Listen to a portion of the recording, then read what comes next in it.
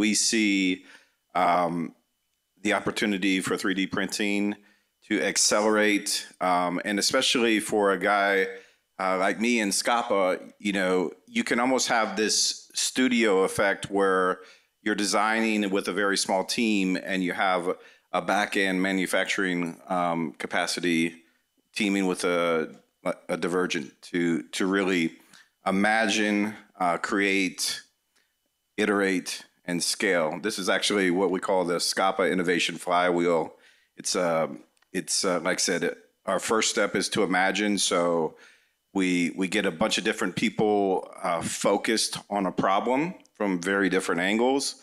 We have a very talented and diverse team, everybody from Ford Motor Company to NATO to Crowd AI and all these really different people.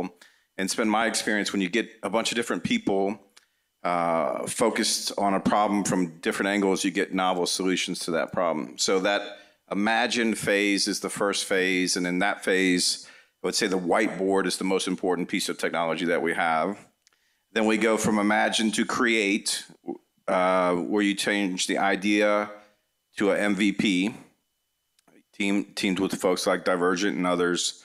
Then you iterate in the operational environment alongside the end users. Then you get the product to a scalable solution, and then you scale. That's what's really exciting about Scapa by Saab, because we can solve problems at scale because we've got this amazing company backing us.